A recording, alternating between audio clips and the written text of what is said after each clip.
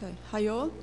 I'm Federica Bogo. The work I'm going to present is Dynamic FAUST, registering human bodies in motion.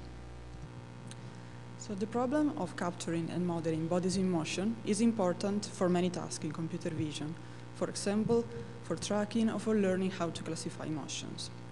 Attempts to address this problem date back to the 19th century, when human performances can be captured just as sequences of 2D images, as we can see here.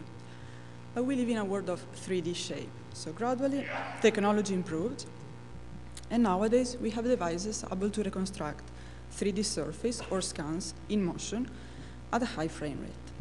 These scans, however, are just collection of unordered points without correspondence between them.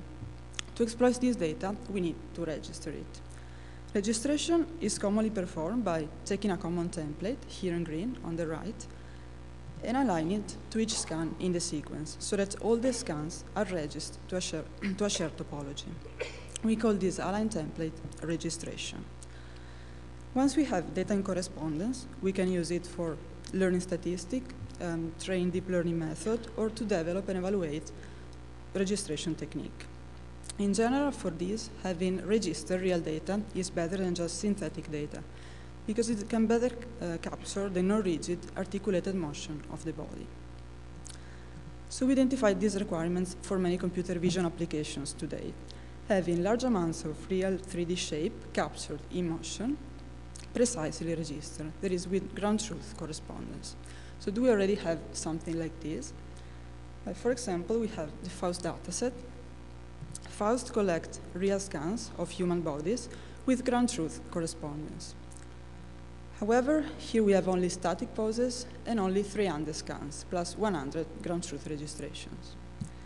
Much more data is provided by DYNA, which is a dataset built to learn a model of soft tissue deformations. DYNA collects more than 40,000 3D meshes obtained by registering sequences of 3D scans. However, their accuracy is not evaluated in any way, so we cannot trust them as ground truth. And furthermore, DYNA provides the registration used to train the model, but not the original data. So we try to combine the positive aspect of FAUST and DYNA and propose Dynamic FAUST, which is a dataset collecting more than 40,000 scans of human bodies in motion, the same sequences and subject as in DYNA, with automatically computed ground truth correspondence. So how did we build the dataset? We consider the same sequences as in DYNA, and they were captured with a multi-camera active stereo system, which give us textured 3D full-body scans at 60 frames per second. The capture of color and geometry is not synchronous. In particular, given a frame at time t, we first have 22 pairs of stereo cameras shooting to capture geometry. To avoid interference with the speckled pattern projected in this stage, we have 22 color cameras shooting with a delay of 4 milliseconds. And the cycle repeats every 16 milliseconds. DYNA performances were captured after applying this high-frequency texture pattern on the skin of the subject, which is well visible here. This information was not used in DYNA, and we use it here to evaluate the accuracy of this registration. To do this, we compute a texture map from each registration in DYNA. What is a texture map? Very briefly, you can think of it as a parameterization in 2D, here on the right, of the 3D registration template. Given this, we can project our 3D surface onto different images for one frame, and obtain, in this way, a compact representation in 2D of the color or appearance of the surface of the body. Now, let's take a texture map for a given frame in DYNA, zoom in on a single patch, and then on a pixel in this texture map. This pixel corresponds to a precise surface point, so it should always store the same color, no matter which frame we are considering here.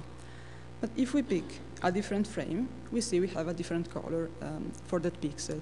This means inaccurate correspondence.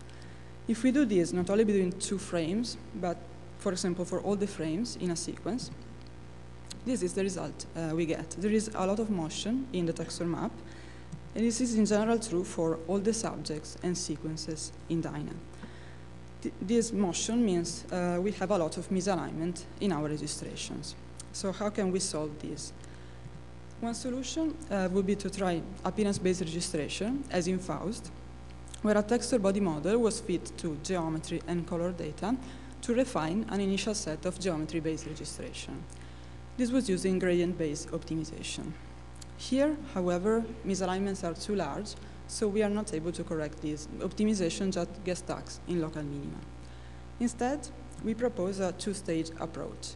So in stage one, we try to reduce misalignment and get a better initialization by computing a set of correspondence or matches in 2D between texture maps and then mapping them to 3D. In the second stage, we refine our result by performing appearance-based registration using a body model. So now let's look at stage one in more detail. We saw before the problem of misalignment in texture space. So given two texture maps, we can try to align them by computing correspondence between their pixels. For this, we use an approach already proposed, that is deep matching, that allows us to compute pretty dense match between two images, in this case between two texture maps. Now, we don't want to establish correspondence only between two maps, but between all the maps for a subject. So what we do, we compute a reference texture map, a bar here on the left, just computed from an arbitrary frame for that subject, and given a sequence to align, here on the right, possibly different, we compute matches between our reference and all the maps in that sequence. We call these long-range matches. Now, this information is in 2D, and in the end, we want correspondence in 3D. So we can exploit the fact that we have this mapping between texture map pixel and 3D surface point. So from 2D matches, we compute a set of displacement in 3D, the X here, in orange. They are dense, because the original matches in 2D were pretty dense. So we average them per vertex and use them to optimize a final set of per vertex displacement FT. To optimize FT, we simply enforce it to be similar to the match-based displacement DT we just computed, and to change smoothly over neighboring vertices. Now, optimizing FT in this way has one problem. We are computing these matches between frames that might be far apart in time, even belonging to different sequences. So they might be inaccurate, for example, in the presence of body self-occlusions or cast shadows. Ideally, we could mitigate this if we were able to better track the motion over a sequence here on the right. To do this, we compute an additional set of matches between subsequent frames, here in blue, that we call short-term matches. As before, from this, we can compute the corresponding set of 3D displacement, here d tilde, and add this match-based error term to our objective. Optimizing FT, so the set of per vertex displacement to be applied to the mesh, we obtain a set of match-based rectified registration. Now, could we stop here? Well, we can improve, in general, our results, because first, if you remember, we have this asynchrony between geometry and color capture, and we are not exploiting this here. Second, we know that we are dealing with human bodies, so we can use a better regularization than just the smoothness term we were using before. So what we do is we take our match-based registration, and we use them to compute an appearance model by simply averaging texture maps from multiple frames, and a shape model. For this, we use the simple body model, which is code available online. We then feed this model to geometry and color data in each frame. Given a frame at time t, we optimize our registration, VG here in purple, by penalizing distance in 3D between scan and registration surface.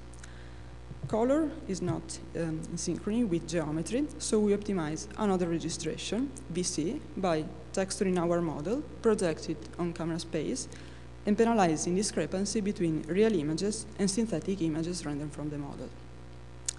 Here we are not modeling the relationship we have between VG and VC, so VG will not benefit from having color information, and similarly, VC will not benefit from having geometry information.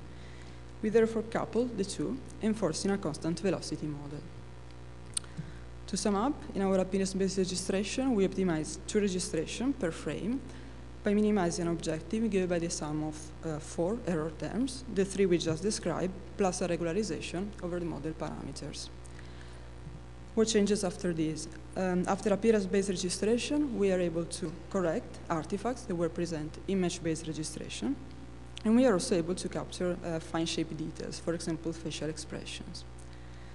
From a quantitative point of view, we evaluated our registration in terms of geometric error, photometric error, and motion consistency, and found that more than 82% of all scanned vertices, so out of billion of vertices, are registered with an accuracy within 2 millimeters, which we can consider ground truth. From a qualitative point of view, we can compare real images, here shown on the left, and synthetic images, shown in the right. And we see that they look pretty similar. Also, if, as at the beginning, we look at misalignment in texture space, we see that after applying our method, texture map get much more stable. And we can see this for, in general, different subjects and sequences in DYNA. Purple is the dynamic FAUST result, pink DYNA result. This means, in general, we are getting much more accurate correspondence. So to sum up, I presented dynamic FAUST, which is a dataset collecting more than 40,000 scans of bodies in motion with ground truth registrations. To develop the dataset, we propose a novel 4D registration technique that uses color and geometry information. Scans and registration are available for research purposes on our website. Thank you.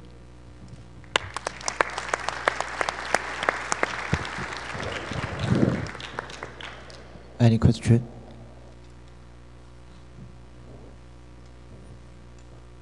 Okay, yeah, I have a question. Yeah, as you mentioned in your model, you have two different constraints: geometry, color, velocity, and also model. Yeah, how did you balance the 4 parts? Yeah, as maybe you need to define different weights for these 4 parts, right? How do you define the weights? Yeah, you mean for the appearance-based registration part? Yeah, your model. In general, we are pretty confident. We assign higher weights to the data term, so color and geometry play the biggest part, while we basically the constraint on velocity is pretty soft to allow to fit better the data, and as well the regularization over the model parameters has a lower weight in our case. Any question? Okay.